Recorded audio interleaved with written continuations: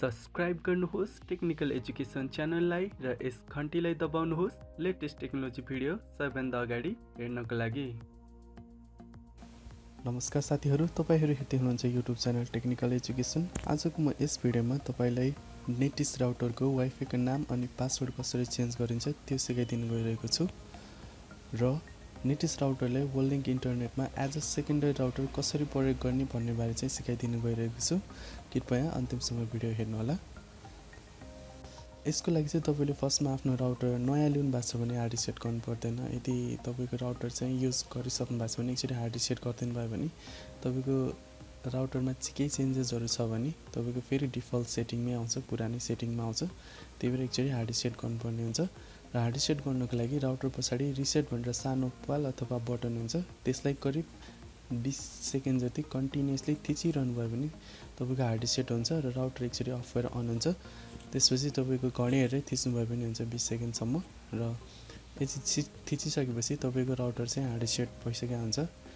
Hard reset गरिसकेपछि तपाईले राउटरमा ल्यान 1, ल्यान 2, ल्यान 3, ल्यान 4 भनेर ल्यान पोर्ट हुन्छ। कुनै एउटा ल्यान पोर्टबाट तार लिएर कम्प्युटरको इथरनेट पोर्टमा लिएर जोड्नुस् र यसरी जोडिसकेपछि तपाईको चाहिँ आफ्नो कम्प्युटरमा गएर तपाईले फर्स्टमा कमान्ड प्रोम्प्ट भनेर खोल्नुपर्ने हुन्छ। सीएमडी सर्च गरेर कमान्ड प्रोम्प्ट खोल्नुस् र कमान्ड प्रोम्प्ट खोलेर र कमान्ड प्रोम्प्ट खोलिसकेपछि त्यहाँ गएर सर्च गर्नुपर्ने हुन्छ। आईपी कन्फिग भनेर सर्च गर्नुस्।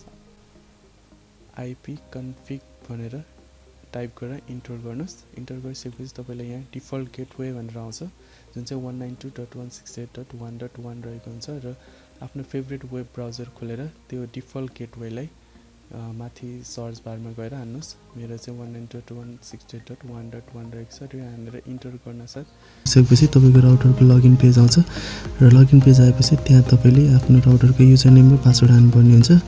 युजर नेम एडमिन र पासवर्ड एडमिन हालेर लगइन गर्नुपर्ने हुन्छ। फलमा भएको भएर सिधै वाइफाई को नाम र पासवर्ड चेन्ज गर्ने ठाउँमा चाहिँ आउँछ नेटिस राउटर। आफ्नो वाइफाई को नाम जे राख्नु छ त्यो राखेर राख्नुस्। म यहाँ वाइफाई को नाम राख्न गइरहेको छु।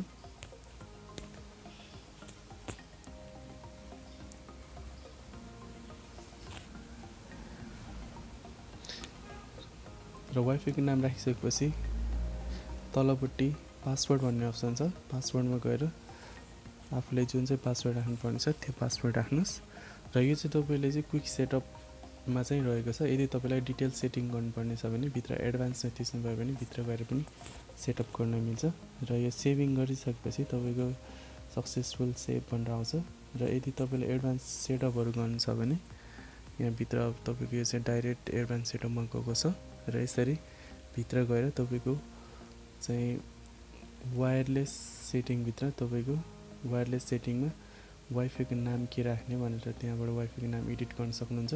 वाइफाईलाई हाइड गर्ने अनहाइड गर्ने त्यहाँ छ। हाइड गर्नु छ भने डिसेबल गर्दा हुन्छ र तलपट्टि पासवर्ड सेक्सनमा आएर पासवर्ड चाहिँ चेन्ज गर्न सक्नुहुन्छ र यसरी सेभ गरिदिनु भयो भने तपाईको वाइफाई को नाम र पासवर्ड चेन्ज हुन्छ नेटिस राउटरमा। र यदि वर्ल्डलिंक इन्टरनेटमा as a secondary router use गर्दै हुनुहुन्छ भने ल्यानमा गएर डीएचसीपी सर्भरलाई इनेबल हुन्छ बाइ डिफल्ट, त्यसलाई चाहिँ डिसेबल गरेर त्यसपछि सेभ गरिदिनु भयो भने तपाईको चाहिँ वर्ल्डलिंक इन्टरनेटमा एज अ सेकेन्डरी राउटरको लागि चाहिँ कन्फिगरेसन कम्प्लिट हुन्छ र यसरी ल्यानबाट तार लिएर तपाईको सेकेन्डरी राउटरको पनि ल्यान पोर्टमै ल्यान 1, ल्यान 2, ल्यान 3, ल्यान 4 1मा चाहिँ हैन ल्यान पोर्टमा तार लिएर जोड्नु भयो भने तपाईको वर्ल्डलिंक राउटरले एज अ सेकेन्डरी राम्रोसँग काम गर्छ, प्रब्लम हुँदैन। आशा गर्छु तपाईलाई यो भिडियो अत्यन्तै मन परेको छ।